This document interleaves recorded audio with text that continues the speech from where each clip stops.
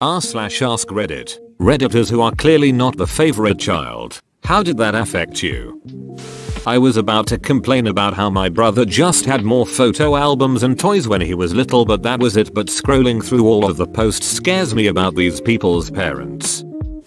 Pisses me off. I was quiet, shy, and didn't bother anybody. My brother, on the other hand, was a complete a-hole and always tried to get into fights with me. I would be doing my homework and he would come up behind me and try to slam my head on the table. He'd tackle me unprovoked and beat the crap out of me for no reason. I tried everything I could to get away from him. If my parents were going to the store, I'd go to, but if he hopped in the car, I'd get out. This would sometimes lead to comical situations where I'd get in, he'd get in, so I'd get out and he'd get out and repeat, but that's getting off topic. Anyways, they gave him all the good stuff. They fixed up his room and gave him an AC while you could see the 2x4s in my room and no AC. Before that though, we shared a bedroom, and then when it came time to separate, he got to keep all the electronics. He had a radio, game consoles, TV. I had nothing for a few months. My parents acted like it was my fault, but he would start so many fights that my parents decided that they couldn't take it anymore, so they told us to not talk to each other. Something we have done for the last 16 years. He has mental health problems. My dad realized it, but my mom pretends like it doesn't exist and she shuts down anyone who tries to say otherwise. Went the overcompensation route. The favorite sibling died, and I'm still not enough compared to him. Him dying now places him on this angelic pedestal, even though he literally did nothing with his life and straight up stole money from my parents. My father gave a speech at my wedding in which he spoke of my stubbornness and how not everybody has to excel in life to be happy, and apparently I am one of those. I just remember thinking, why couldn't he find something I am good at to talk about instead of all the things I tried and failed at? Cripplingly low self-esteem. I don't blame my brother at all. In fact, we have a really great relationship. He's one of my all-time favorite people. He notices the differences too and doesn't think it's fair. I'm just the scapegoat. Straight up.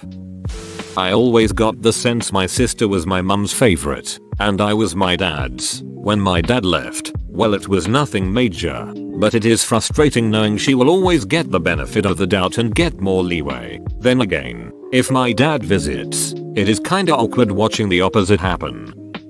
I am a middle child in between two sisters, each approximately a year apart from me. My mother always preferred girls to boys, and as such would treat me as always in the wrong. This went as far as to when she would catch them in the act of doing something wrong, would punish me instead. This culminated into what I like to refer to as kicking me out of the house when I was 10 years old. In essence, she called one of her ex-husbands, not my father, and a rather nasty divorce, and told him that if he didn't come and take me in, she was putting me into a boys' home. So this man uplifted his life from the several states away that he moved and took me in for a few months. I was then bounced from house to house until I landed a semi-permanent residence with one of my aunts. Too long didn't read least favorite child and got kicked out of the house at 10 years old.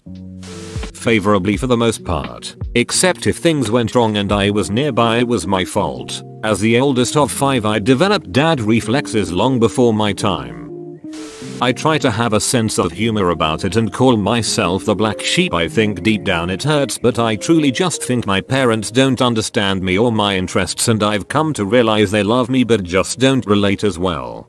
This is me. My mom was always wonderful to me, but she passed away 7 years ago, right as I was becoming an adult. My dad doesn't get me, and it really sucks basically not having parents. I come from a highly religious Southern family. When I was young, I was very sheltered and hyper-religious. I had a lot of profound religious experiences, was homeschooled, and was my mom's only child. My dad has another son from a previous marriage. When my parents split, things were fine for a while. They remained friends, and I still had a great relationship with them. My dad and I bonded over video games. He'd pull out his Windows 2000 laptop and joystick and we'd play MacWarrior 4. Or I'd bring over my N64 and we'd play Mario Kart. It was great, and that time 16 years ago was the closest to him I have ever felt. But eventually both of my parents started rebuilding their lives. I was living with my mom, and she went through a series of bad marriages trying to find a man who would be good to her. Eventually, I got in an argument with my mom and asked to live with my dad. She let me. Teenage angst one, I guess. So I moved in with my dad,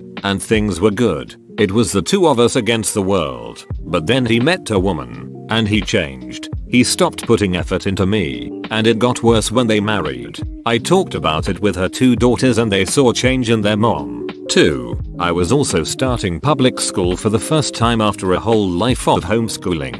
It was really hard, socially, and that was the perfect storm. This new version of my dad didn't have time to play games with me. He started paying a lot of attention to my stepsisters. The younger one was the bubbly cheerleader. The older one got pregnant from her shitty boyfriend at the time. So I did what any nerdy kid does. I started finding something to do in my room. I turned to the internet, reading everything I could about anything available to me. And I slowly began to realize that I couldn't believe in the religion I was raised with. I couldn't live a lie like that. But I also knew it would crush my dad. So I kept quiet. I was 15 at the time. I also started getting into online gaming, specifically World of Warcraft. I was so excited. This game was amazing. I tried to show my dad, and he acted like it was a waste of time. I didn't understand what had changed. I still don't to this day. We got in so many fights where he labeled me as a computer addict and told me I was wasting my time and ruining my life,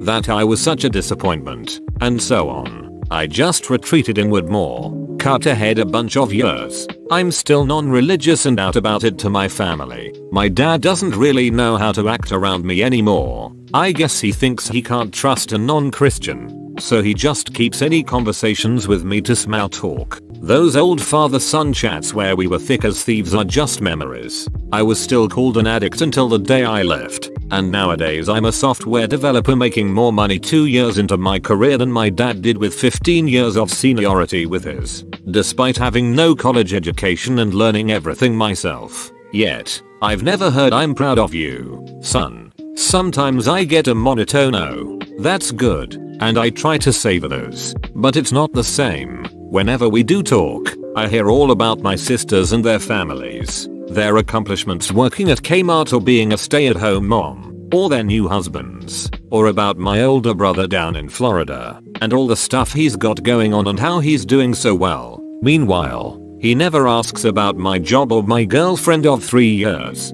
and actually gets her name wrong most of the time unless I say it first. I've been trying to reconnect with him, assuming he just like Ricky Bobby doesn't know what to do with his hands. So I ask him to game with me. Since we live in different states now, I asked him once in like March 2016 and was told he was too busy. I asked again around September 2016 and was told that it'll need to wait till after the new year. I asked him in February 2017 to let him know when he has time. Then after not hearing from him, I asked him a week after my birthday last month and was told it needs to wait until after the new year. I'm just tired of not having a dad and being disappointed and on the back burner. Since my mom's passing, I'm basically an orphan, except I have a father. He just pretends to care enough to make himself feel good and that's it. I need a therapist. Edit. Just realized it's his birthday. I guess I should call him.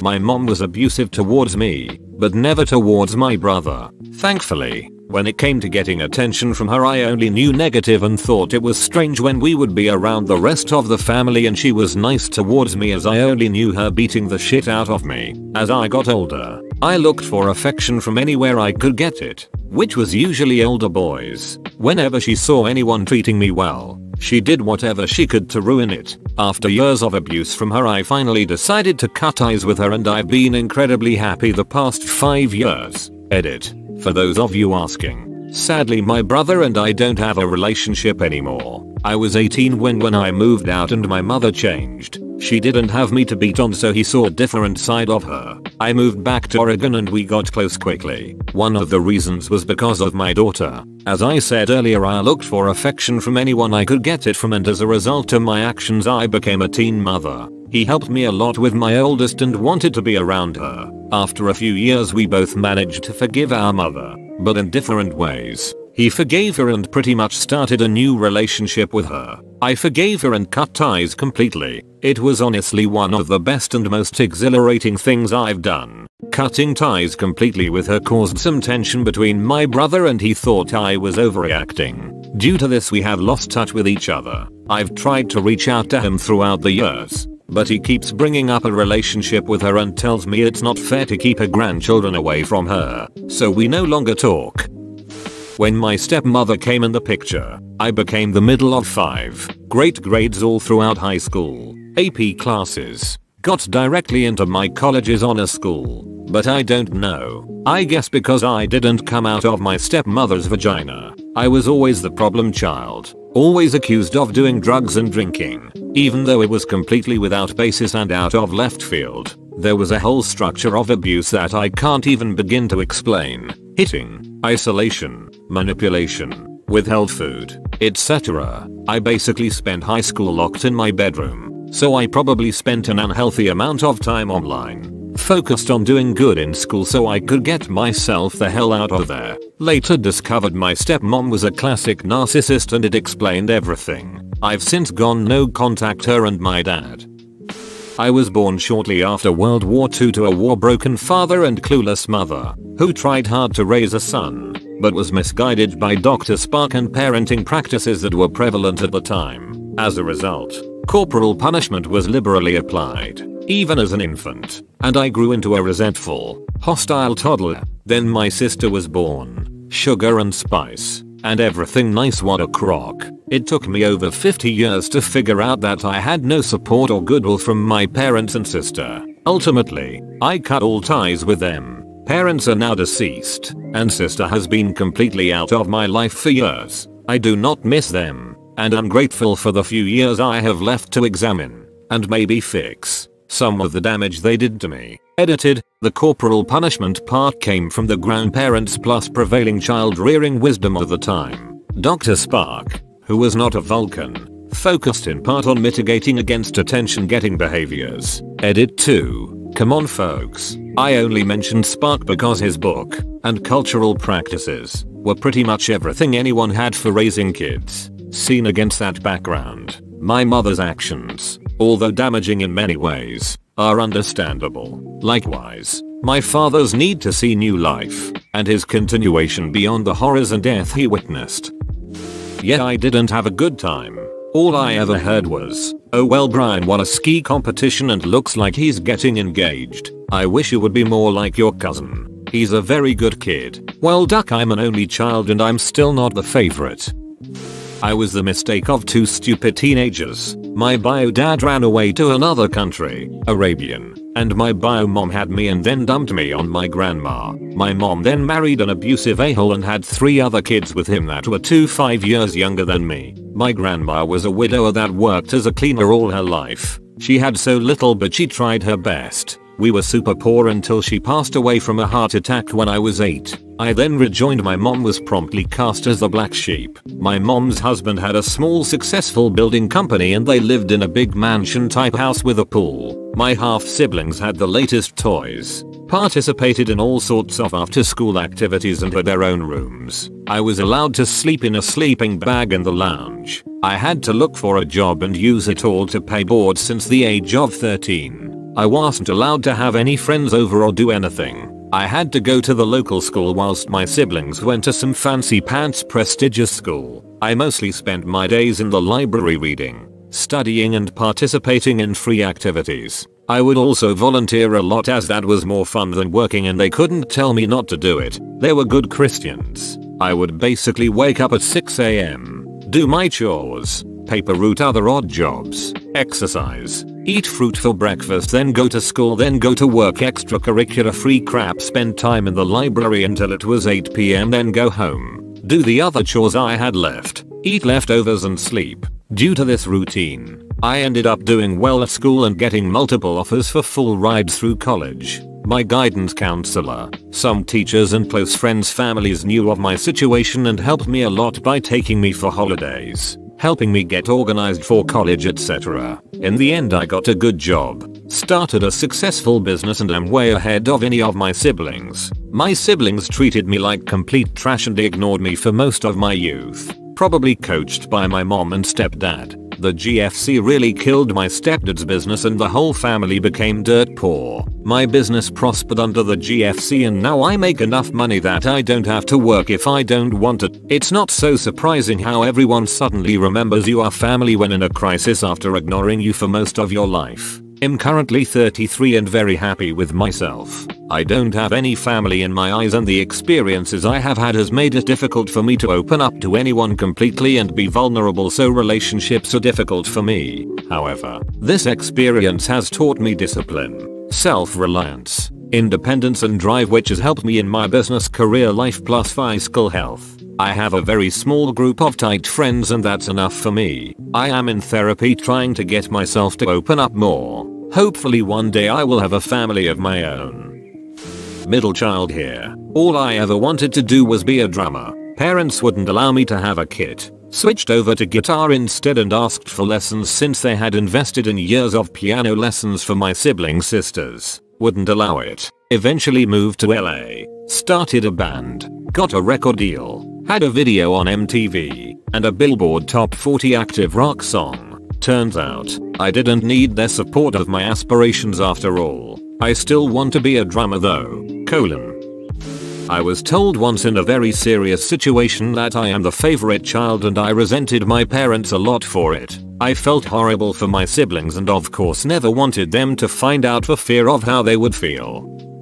I'm the oldest by 4 years. My younger sister and younger brother are only a year apart in age. I find that most of my parents' friends and colleagues have no idea I even exist. I often get the "I didn't know you had another daughter," or they will call me by my younger sister's name when we first meet. My response is always I'm the one they don't talk about. I actually don't care. My parents and I have never really gotten along. My mother is a narcissist. My father is an alcoholic. I'm the only child that ever had the wherewithal to tell them no or to make choices for myself. I'm also the most successful of the three, by far. Personally, financially, I've made decisions that put me on a path of growth. Because I wasn't waiting for my mother to make decisions for me. She was only ever concerned with what people think. So now people get to think that she's the parent of two pretty unsuccessful children. Instead of adding in that third one she might actually be able to brag about. If I had any sort of emotional attachment to them I might feel differently.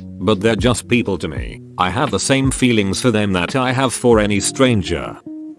I overcompensated and insisted on being perfect. Even if my family didn't recognize it. As a result I am the most successful of my siblings by far. Both financially and personally. Now the script has flipped and they hate me because I have so much more than them. Moral of the story is you can't control what people think of you. So make your life what you want it to be. My parents just say I'm more independent than my younger sister, the baby of the family. We were both adopted and I never felt like I really connected with family the way she does. I moved out as soon as I turned 18 and now I talk to my parents as an adult. And we get along much better. Some people you can take in small doses. And I guess that's how my parents feel about me. Because that's how I feel about them. Whoa. You made it to the end? You're a ducking beast. I'll cut you a deal. Smash like and subscribe for more curated content. It's free and that's a great price.